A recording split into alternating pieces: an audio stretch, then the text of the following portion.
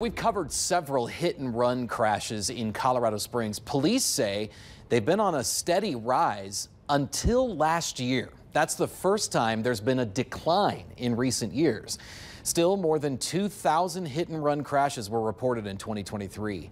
Last week, a single mother says she suffered a concussion and broken vertebrae in a crash involving a hit-and-run driver. 11 News reporter Elmer Mejia Sagastume is joining me live here from Colorado Springs Police Headquarters. I know you spoke with them. We also heard from this victim who says that she wants help finding the person who's responsible for the crash she was in.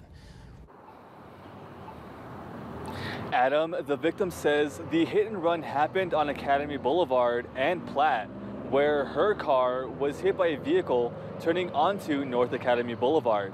Carissa Russell says she doesn't know how it happened, but when their vehicles collided, Russell's car spun off, leaving her vehicle totaled. Russell says all she heard was, "Are you okay?" Then a tow truck appeared and the other driver fled the scene.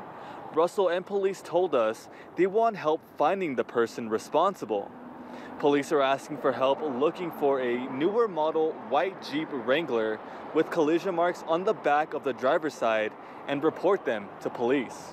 I have a now fracture in my C7 vertebra and my neck from it. I've got bruised, my entire left knee is completely bruised. My right hip is completely bruised.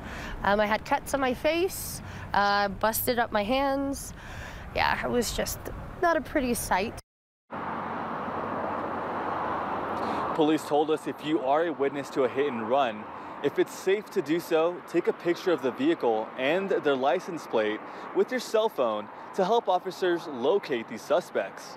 Live in Colorado Springs, Elmer Mejia Sagastume, KKTV 11 News. Hopefully in the case you talked about, somebody saw something and will report it. Elmer, thank you. Nonstop News at 5:30 continues with this mortgage and property